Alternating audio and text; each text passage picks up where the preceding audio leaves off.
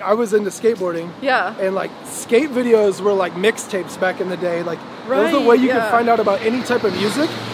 And so, yeah, I would any sort of like skate video that would come out I would like hear about all these different genres of music, all different styles, and like that's how I initially got into hip. Was this something called like Flow Zone, like this TV show? Oh yeah, yeah. That you were on? Yeah, so I was on this TV show, and this was in my hometown, and it was called Flow Zone, and yeah, it was so weird. At the time, I owned a little like moped shop kind of thing out of the back of this garage in Chicago. So I used to like buy vintage mopeds off of Craigslist and eBay and stuff like that. That's so cool. Fix them up, and then make them running or working or better, and then I would sell them, and then that was just like how we would make money. It was just like this little side hustle, and then we kind of just fell off. Like in 2010, 2011, just no one booked us anymore. Like, was it because you didn't have original tracks? That's what it was. Yeah, we didn't have music, we didn't have anything. Hi, so today I'm here with Curt from FLOSSTRADAMUS. What up? So, so I actually saw you, I want to say like 4 or 5 years ago in Boston. It was actually the first concert I've ever been to. Oh wow! Yeah. Was it a good one? A good experience? Amazing. Because I grew up in Hong Kong and I just never, like, no one comes there. Yeah. So then seeing you guys play, and finally I went to college in Boston, it was just like crazy. Oh yeah. And I think it was in like Paradise Rock or something like that. Yeah, and then and then maybe it was like 2 Turnt Up and like flip the table. Like. Oh yeah, I remember that. The table fell. All the equipment went everywhere. Yeah. But the way that the computer was connected, the music kept playing. So it was yeah, I dope. remember, and like everyone was just still like going so hard. Oh no, it was crazy. Yeah. Man. That original era was so turned up. And then honestly, like 2 years ago, I saw you again in Sydney. Oh and wow, you've been everywhere. That's awesome. And that one, your whole like everything was like already official with like the hoodie stuff, and it's just like. I remember like seeing guys second time, like damn, like even being there from like this kind of like the start, like I mean like only 5 years ago to that, I was like damn, and I felt so proud. That's dope. Yeah. The Australia Hoodie Nation goes so hard. I love Australia. Oh my god, everyone was wearing your stuff. It was crazy. Yeah, it's so dope.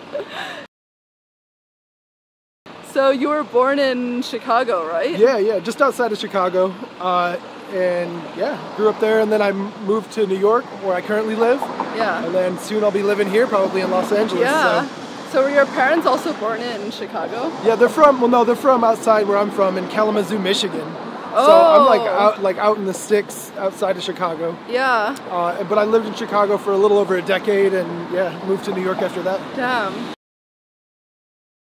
What were you into in school, like growing up? Oh man, I'm a weird dude. Like I was into like fixing like motorcycles and mopeds, and like little like things like that, skateboarding, music, just all the introverted stuff that people do. But it was fun. How did you get into like fixing mopeds? Are your parents like into that? Yeah, my dad owns a thrift store, or owned. He's retired now, but he owned a thrift store. So he would get all these like different things, and like I would fix it up and work on it, and end up just I don't know, like just tinkering around and building like motorcycles and things like that. And what does your mom do? My mom is just a stay-at-home mom. She just is. She raised me. Yeah. She was like, I don't know. She just like worked in like just an industry. I don't even know what she was doing before she was a mother. She just was basic mom stuff, I guess. Yeah. What kind of like subjects were you into back then? Were you like a math kid or English kid? No. I really wasn't. I didn't do well in school actually. Yeah. Like that was my main thing. I just was always like really creative. But where I went to school was like out in the middle of nowhere, and so like, I don't know, they didn't know how to handle creative kids that much, so they kind of pushed me like outside of all the curriculum. Yeah. And so I just used to just like learn everything myself, like pre-YouTube and all that. I used to teach myself how to make music and like how to do things, so that's what it was. If it's pre-YouTube, what did you use? I mean, I use the internet and but like you'd just search a lot deeper back in the day and like go to message boards and oh my god, you're the forum kid, just like learning how to. Oh yeah, no, for real. God. Like that was the thing. I was like figuring out how to do stuff, and yeah, rare. How would people have described you back then? I don't know, man. Probably hyperactive. I was very hyperactive and like, I don't know, kind of all over the place, which I still am. So I guess I'm the same dude I was back in high school. How did you get into, you did like a guitar for a band, right? Like Hyper Viper? Yeah. Well, I didn't play guitar. I played drums for Hyper Viper. Oh, drums, yeah. And yeah, that was a band in Chicago that was established for a while. Yeah, Hyper Viper was a band in Chicago, and It was funny. They were a band for a while.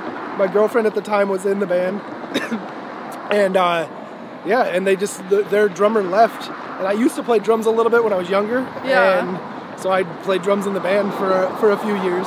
Did your parents put you onto the drums, or did you want to do it yourself? I wanted to do it myself. Like they bought me a drum set when I was a kid. I think I was like 10 or 11 when I had my first drum set. My brother, I have an older brother, and he was playing guitar, and my parents ended up just like getting a drum set for me, and I started playing drums, and that's where I started my musical career. Did you have any like musicians in your family, or where did you even get that like interest from? No, like it's funny, like there's no musicians in my family. No one on both sides plays any instruments, and musically, both of my parents are kind of just like, they don't really listen to music or anything like that. If anyone in my family influenced me in music, it was my brother. He would listen to like hip hop, and he would listen to rock. He would listen to like all these different genres of music. Oh, so that's kind of like where you got your stuff. That's so cool. I would listen to like every style of music from him, and I didn't even know there were like genres or anything. I just knew that these the different like types of music sounded different, and so that's what I don't know. That's how I got my first like taste of what music is. Yeah. But were you always more into like the band music initially? Maybe people in your like hometown were listening to more of the band type stuff? Yeah, oh yeah. My hometown, like there's like a few radio stations, and like one of them is like, it's just classic rock. Like, and it still is like the main thing, so rock is like huge influence in my town. But my brother was like listening to hip hop.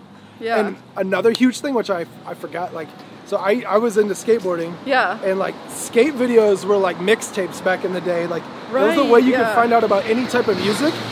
And so, yeah, I would, any sort of like skate video that would come out, I would like hear about all these different genres of music, all different styles, and like that's how I initially got into hip hop. There was like there's this skate video called 411, and 411 would just always have like the dopest like hip hop coming out of New York and out of Cali, and that's kind of how I got into it. It's cool. Was this something called like Flow Zone, like this TV show? Oh yeah, yeah. That you were on? Yeah, so I was on this TV show, and this was in my hometown. And it was called Flow Zone, and yeah, it was so weird. So I used to like, when I was a teenager and I just started DJing, I used to do like turntablism, like scratching and things like that, which is more on the hip hop side of things. But in my hometown, there was like no events to do that at. I couldn't really perform, so I used to play at raves back in the day as this like hip hop turntablist kind of dude. And some of the kids that used to be going to they used to go to the raves with me were talking about how they did this, like they worked at the cable access station, like where I was from. And they had a show. They actually had two shows. I forgot what the first one was called, but the other one was called Flow Zone, and it was where people just got on and rapped, and they needed a DJ, and I was like the only hip hop DJ that could like show up on time, and I was, and that was me. I was 16 years old, and I used to load my turntables into my car, this like really crappy car. Couldn't close the trunk, and I used to just drive miles and miles to go play beats for these dudes to rap over. But were your parents always supportive of you, like from the beginning? Like, yeah. Stuff? Like, it's weird. My parents never really understood what I was doing, but they didn't say no ever. They were just like, they just let me do me, I guess. That was the coolest thing. Like, I didn't really have, any boundaries. It was cool. There like a turning point that they became more like receptive of your music? It's funny because just now I feel like they're starting to get receptive to it. Now? Like 10 years after? Yeah, like oh my god. They didn't really understand it at all, and like and they're afraid to come to shows, and so. Really? Yeah, my dad. What about it is like they're afraid of? I think they're just afraid of leaving the hometown that I'm from, and just like, I don't know, they never really went out to any of these shows. I would always do shows. If anything, they would come to something that was close by, but it wasn't that big of a show, and they didn't really understand it, so they let it be. But recently I flew my dad out to Las Vegas, and he got to see like up front what it's like for me to do like back-to-back shows and things like that, and I think he finally started to understand it, and he's definitely proud. And when you started making stuff, it was like on your parents' like first generation like computer, Oh right? yeah, I had like this like really... Actually, well, at the time, it was probably state-of-the-art. Like this, just like... yeah, it's probably mad expensive back then. Like it was a super expensive computer that's worth like nothing now. But my dad got it through someone at his work, and I just like figured out how to download programs off the internet and crack them. And like, I downloaded like music software. There's this one called Cool Edit Pro, and another one called Acid Music, and I just kind of like started chopping up music that I liked. And kind of making mashups and stuff before they were called mashups, just blending things together, and that's how it started. Damn, so you'd have to, did you like ask permission to like use their computer? No, the funny thing is that they would only use it for like word processing and like typing stuff out and printing, and then like, so 90% of the time I was just free reign on the computer. For college you studied like interactive media, right? Yeah, I have a degree in interactive multimedia, which is like web design and graphic design, and I graduated college in 2004, so like it was kind of early internet design, branding kind of stuff. So it was cool. Like there was like really wasn't a lane back then for it, and so I kind of made up my own lane, like this web graphic design thing. How did you even decide to get into that? Were you doing like graphic design stuff in high school? Yeah, I was. So like I was saying earlier, like I wasn't really like, I don't know, the most studious person, so I wasn't really like good book smart, but I was really creative. And so there was a school outside of my district, Kalamazoo Central High School, that had a graphic design program. And I got to, the reason why I chose it is because I got to leave for half the day every day. So like I would be at my school for half of the day, and then I would get to drive to this other school for half of the day. So I was like, why not just leave and go chill? And so I went to that school and started designing and taught myself that, and then moved into what I knew after that. Like taught myself how to do web design and things like that. Yeah. Was college something that you want to do, or do you think like if your parents didn't push you, you wouldn't have gone to college? Yeah, college was weird. Like I didn't really want to go to school necessarily, but like I didn't know what to do after high school. And I don't know, I had my best friend Pat he was moving to Chicago to go to Columbia College, and that's where I went, and I just kind of followed suit with him, and my parents were totally down to help out, and I also got like a scholarship through my state, through the state of Michigan. Yeah. Watch out. Oof. Watch out. Poop on the street. Anyway, so I got money through the state of Michigan to go to school, so I left and went with my best friend down to Chicago, and that's kind of where all of this like blossomed, because in our small hometown, there's only a ceiling where you can go, and like I said, I was like DJing at the cable access station, like doing like hip hop shows. Yeah. So there's like this cap, and then when I moved to Chicago, it just like opened up even bigger. So I was able to like meet more people, play different types of events, go to different shows, and even learn from other people that like were higher up in their career. So it was such a good thing, and then I just grew from there. And was that when you started Autobot?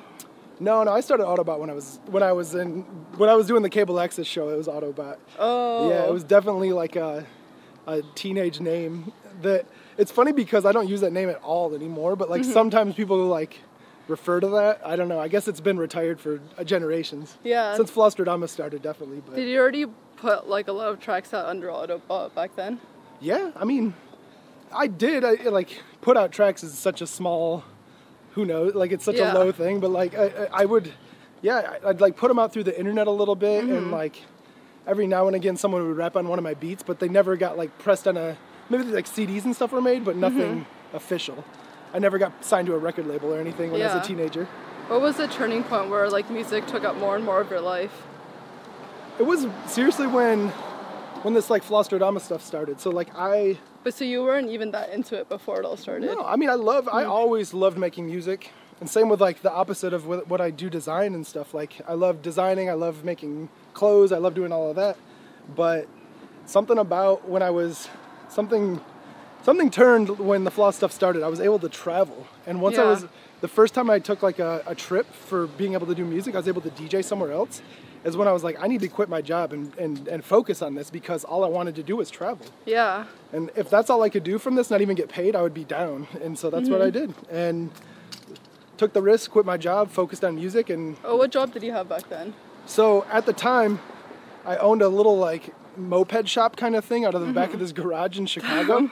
So I used to like buy vintage mopeds off of Craigslist and eBay and stuff like that. That's so cool. Fix them up, and then make them running or working or better, and then I would sell them, and then that was just like how we would make money. It was just like this little side hustle. Yeah. And then on top of that, I used to work at Whole Foods. So like around the same era, I like got a job at Whole Foods and was doing that moped thing on the side, and it all just snowballed. And then I quit that, and then quit both of those. Yeah.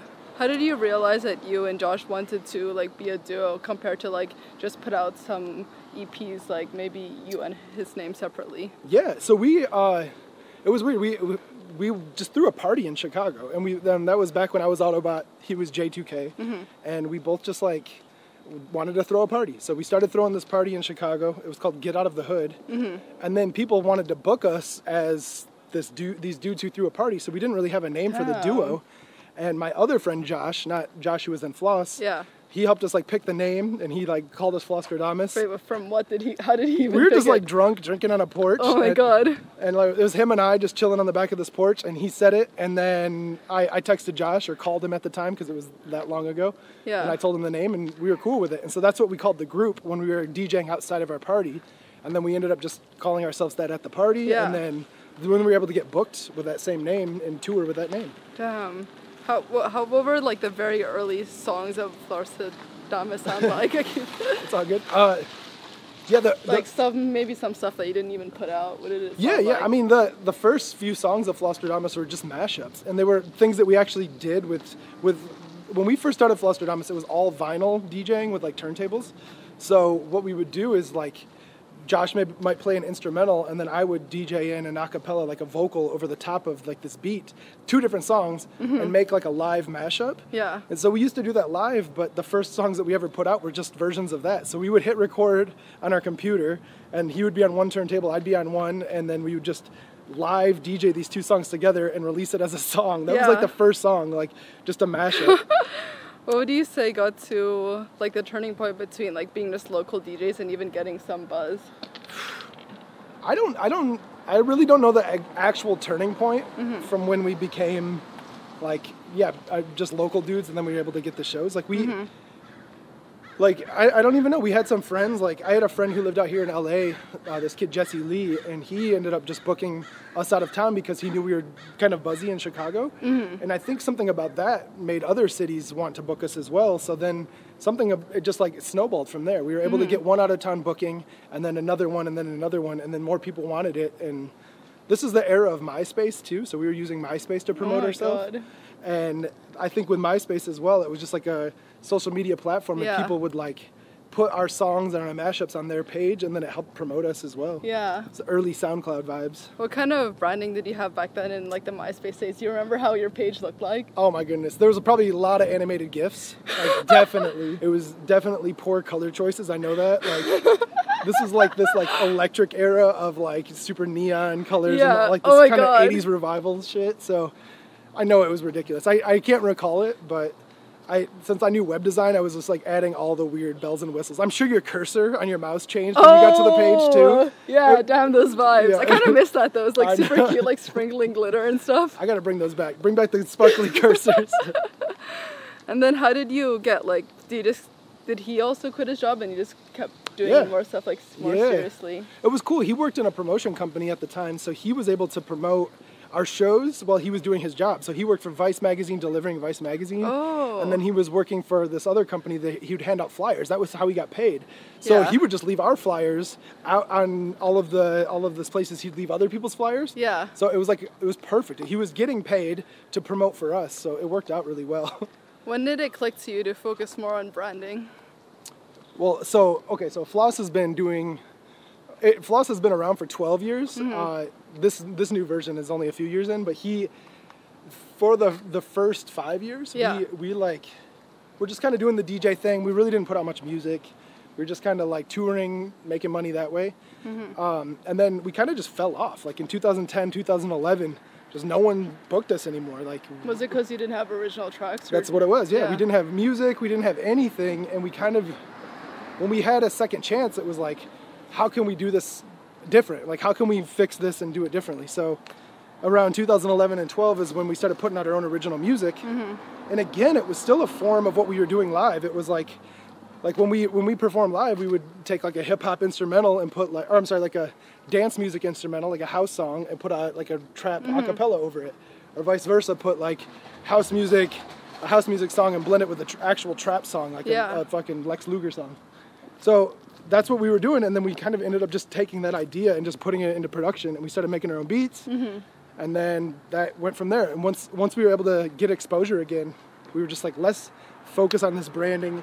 Let's do things everything we did wrong before, let's do it right now. Yeah. And the stuff that we did right before, let's enhance it. So that's kind of what we did, and 2012 and beyond, we just like turned up on all of that and just built the branding up. Yeah.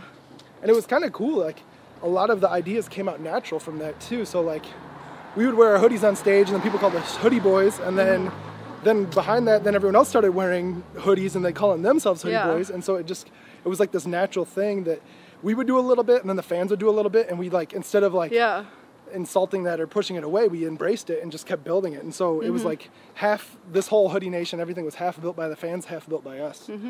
Were you inspired by something for all your branding? Like I think back then, like electronic producers weren't even really pushing that as hard. So was it something like outside of the music form that you saw like artists who were doing certain things? Yeah, so it was, there was no one in EDM doing the branding stuff. We were like some of the first dudes with like a full-on merchandise company. We had like, we had our own clothing line aside from the music. And no one else is doing that now. Like all the DJs do that, and all the DJs are talking about their brand. Like even that term wasn't even a term. And they're also talking about like their fans. They call their fans whatever it is.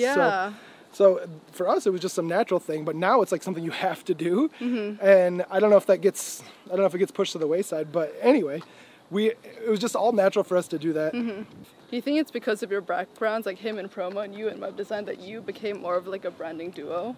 Maybe. I don't even know. I've never even thought of it like that. Maybe. Like, yeah, he definitely worked at like a agency that like could teach him a lot of those traits. And definitely for me, like even to this day, like huge percentage of the branding and all of the clothing design and everything is me, is what I've designed for us. So maybe that's what it was. It was just natural for us though. It wasn't like, okay, I have to brand this out. I have to design this thing. I just wanted to make some cool shit. I wanted to make a vaporizer. I wanted to do all these things. So it was just super natural. But to go back to your question, there wasn't anyone in EDM doing this before us. We had to kind of make the mold. And the only people we could look up to that have succeeded in it were people like Insane Clown Posse. Like they have their fans are like the Juggalos. And they ride or die for Insane Clown Posse. That's their whole life. That's how they live for it. And once the fans started building up for Floss, we were like, we need to like, just as much as Insane Clown Posse rides for the Juggalos, we need to ride for Hoodie Nation. And that's what we did. And like, that's why I'm continuing to do Floss. Like, they've ridden for me and like kept food in my belly and kept coming to my shows and keeping me doing what I love to do. That I'm never gonna like leave them. I'm gonna keep this going. Do you think there are any disadvantages to such hardcore branding? Yeah, there are disadvantages to it. Like, for me, and with what we've done in Floss, like, the funny thing is that people know that, they pretty much know us from, like, the Mosh Pit hard, like, trap dudes. But over all of these years, we've made, like, these chill songs, and we've made other types of music, even house music and stuff. We've released these other genres, but the stuff that we're known for is the super hard trap stuff. And so if I like try to make music outside of like hard trap, the fans get bummed because they're like, oh, this isn't you, or is this really you, or like it just doesn't. That's the only thing about the hardcore branding is like if you step away from your brand a little bit, some people will follow, but a lot of people like resist. So how about from like the more merch or like show aspect? Are there any disadvantages? No, like. Do you find it hard to like, I guess other than the music, like change directions, like because they're so used to your logo or so used to like certain stage setups? Yeah, well, no, I think that I haven't really diverted too far off of the branding for the live show. Like every year I design like a new stage setup that's like next level and crazy. So I don't know, like that hasn't really, I haven't really changed up the vibe of the live show. So I don't know, I haven't really seen it that much there. And then the clothing, like, yeah, every now and again I'll do something off the path. It's so funny, in 2013 we were making dad hats and everyone is making fun of us. They're like, why are you making those cheap hats? Those are cheap hats, cheap hats. And now like, everyone was. Well, no, that's what, exactly. We were like definitely the first dudes in EDM making dad hats. And then on top of that, like we were some of the first people doing it and adopting that trend. And that's, I think, where the branding comes off. But if you ride for Hoodie Nation, if you ride for Floss, you know we're going to be doing some stuff ahead of the curve before anyone else. Yeah, I think a lot of fans, I searched your name, like your own name, and then the second thing that came up is your wife. So can you tell them more about like how you met her or what she does? Yeah. So my wife, we just got married. I'm sorry. We've been together. I saw on your Instagram. Yeah, we just got married. But I've been with her for 10 years and. Yeah, she's been by my side through all of this, and she's super creative. That's crazy. Yeah, it's wild. She's super creative. What a journey. No, this has actually been, it's been Floss has been a crazy journey, and our relationship has been a crazy journey. Yeah. Because being with a touring DJ is like hard enough as it is, I'm sure. Like, yeah. So I totally ride for her, and like definitely had to lock it down and marry her if she's been by my side like, this whole time. What does she do? So she is a manicurist for like celebrities. So she she does like nails for all famous celebrities for print and also just for like fashion shows and things like that. So she's just like, she said she does the hand jobs for a living. That's what she said. That's not me. Oh my god. How do you think you've grown as a person since you've started? Man, I've grown so much. Like, there's so many levels of how I've grown. I mean, for one, I've been doing this shit for 12 years. So like, how could I not grow in 12 years? I've also like spent a good chunk of my youth doing this touring thing. Yeah. And now I'm becoming I guess older now. I'm married. I'm trying to do like the settle down thing. But I guess the main thing that I've grown by doing this, like I grew up in a small town in the Midwest, and like there wasn't much outside influence there. Like even like it was pretty white. It's pretty basic. Like, but for me to be able to travel and just like meet different types of people and see how different races have experienced life and see how different people experience life, it's just made me more empathetic to everyone out there. And I'm very blessed to be able to go and meet all these different people and live a very open-minded lifestyle. Like that's something that I think if I were to stay in my hometown, I would have just been sheltered and like not seen the world the way it is. Yeah. So. Yeah. Since you're like settling down, are there like changes with your career path now? Like, maybe like the shows are less or something? No. I mean, I just got married and did the settle down thing right as this like the Floss split up happened. So I've been I've been trying to just maintain and like let the fans know this shit's not gonna die and keep the Floss train going forward, and just been dealing with all of that. And so like, just when it becomes time to settle down, I have to like keep the train going. So this whole year has just been kind of getting the ship back on course and like back to focused. And now that's kind of in a good spot, like the next year I'm gonna probably slow down a little bit on touring, but turn up the music even more, because I'm gonna be home a lot more and I get to chill. True, and like I said, I'm moving out here to LA where I can work with so many people. So I'm looking forward to the music and the next levels of Floss, and also settling down and enjoying life a little bit. Yeah, for sure. Last question, what do you want to be remembered for? I guess bare minimum, aside from the Floss stuff, I just want to be known as a good human. Like I really do. Like I don't, the celebrity side of this or whatever it is, the Z level celebrity that Floss is or whatever it is doesn't matter to me. Like I want people to remember me as me. Like I'm not FLOSSTRADAMUS. I'm not the dude who was in that. I'm not the guy that helped start trap. I'm Curt, and so I just want to be remembered for me. So yeah, that's it. I love that. Thank you so much. Yeah, thank you.